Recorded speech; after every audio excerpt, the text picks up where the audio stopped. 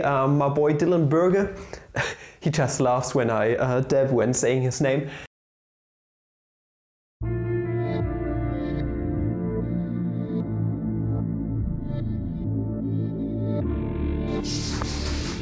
Good morning, fellow mathematicians, welcome back to another video.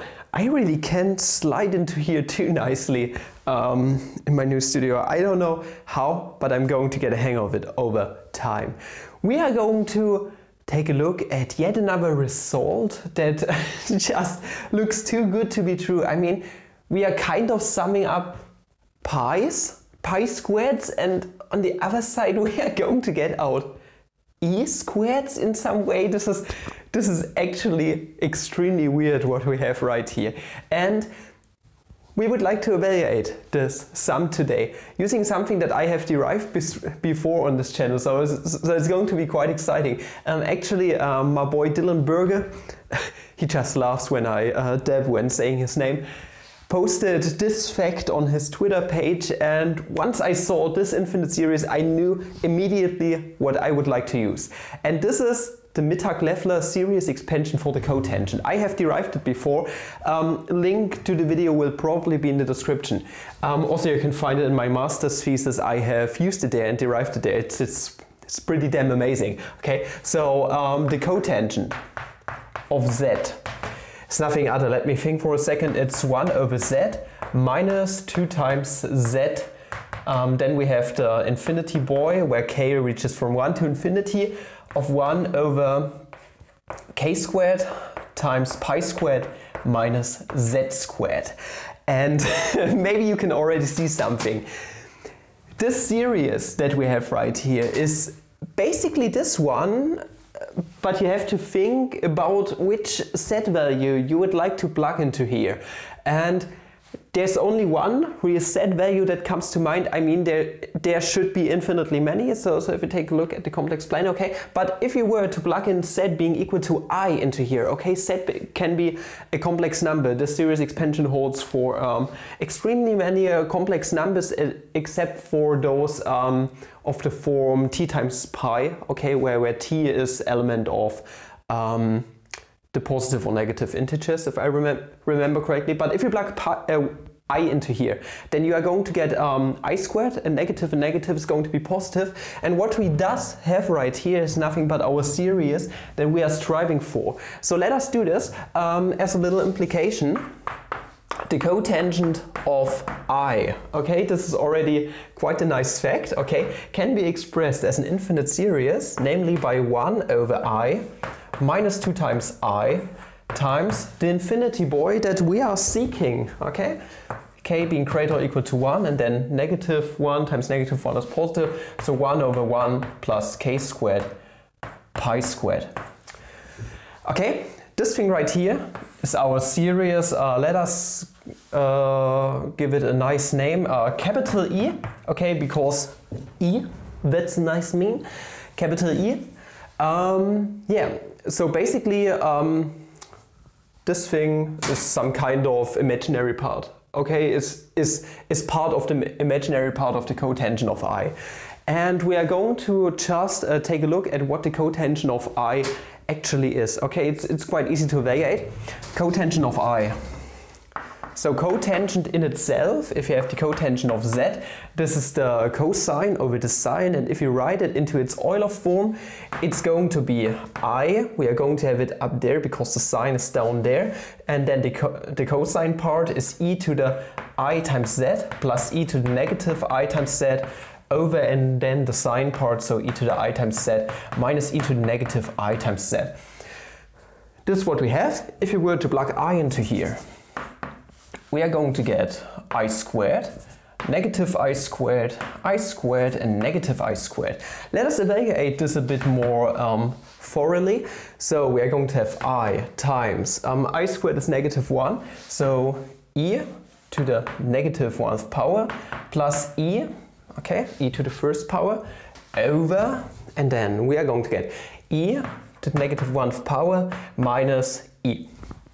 Exactly. This should do the trick. And also we know that our cotangent of I is exactly equal to what we have right here. Also, one more fact that we could take into account is that 1 over I, if we expand it by the complex conjugate, okay, so I over I basically, if we just expand this fraction by I over I, it's going to give us negative I, because I times I is negative 1, blah blah blah. Negative I. And thus, if we just take the imaginary part on both sides or cancel out I on both sides, I really don't care how you go about this, you can actually see that negative 1 minus 2 times e is nothing other than this e term that we have right here. Let us write everything out and see what we get.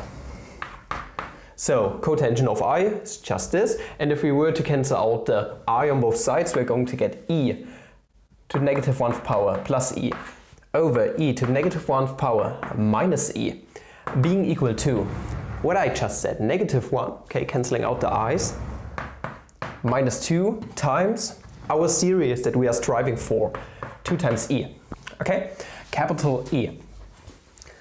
Now, all that's really left to do is to separate our e, and then we are basically done.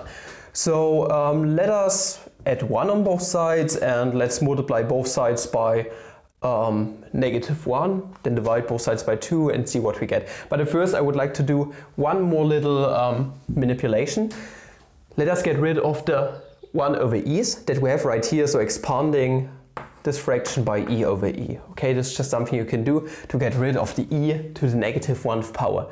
Meaning overall, on this side, once multiplying everything with e on the top and bottom, we are going to get e squared plus 1 over 1 minus e squared. And now we can proceed with what I just said. We can add 1 on both sides. Meaning overall, 2 times e is nothing other than 1 plus e squared plus 1 over 1 minus e squared. Now we can expand the 1 by 1 minus e squared over 1 minus e squared and just multiply, add everything together. We are going to get 1 minus e squared plus 1 plus e squared, okay, just adding those together, over 1 minus e squared. E squared and e squared is going to cancel out. We are going to have a 2 up here, so this is going to give us 2 over 1 minus e squared. Now we can divide both sides by 2. This is going to cancel out overall, and then we can, also I forgot the negative sign, we can multiply both sides by negative 1, changing around the signs on the denominator, and then we are done. We get exactly what we were seeking, and those were just some manipulations on something we have derived before. This is a pretty powerful tool, so those Mittag-Leffler series expansions, and yeah, I was using Fourier series back then to derive those.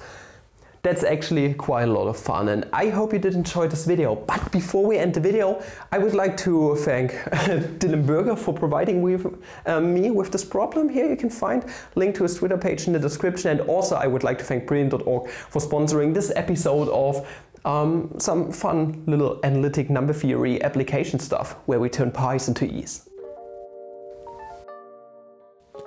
The definition of the cotangent that we have used today is a pretty advanced mathematical concept. If you are not yet familiar with Fourier transforms and infinite series, then you should definitely consider getting started with the basics on Brilliant. Brilliant's mission is to help people achieve their learning goals, so whether you're a student, a professional brushing up or learning cutting-edge topics, or someone who just wants to understand the world better, you should check out Brilliant. Set a goal to improve yourself and then work at that goal a little bit every day. Brilliant makes it easy with interactive explorations and a mobile app that you can use on the go.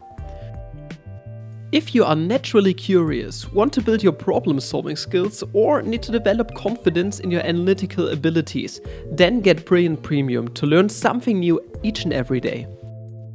Also, to get a first glance of the amazing product, make sure to check out my most recent live stream, where I go through their brand new Calculus in a Nutshell course together with you, my subscribers. Make sure to follow the channel's story to always get notified about new upcoming live streams. Can't wait to do more with you. There are going to be more than one each and every month from now on. If this feels like it's something for you, make sure to check out the link at the top of the description. With it you can get completely free access to Brilliant, and the first 200 people to actually use the link get 20% off an annual premium subscription. So if you really want to support the channel, make sure to try out Brilliant by using the link at the top of the description. You also know how you can support the channel in various other ways, and up until the next video, I'm wishing you guys a flammable day. Thank you for watching. Ciao.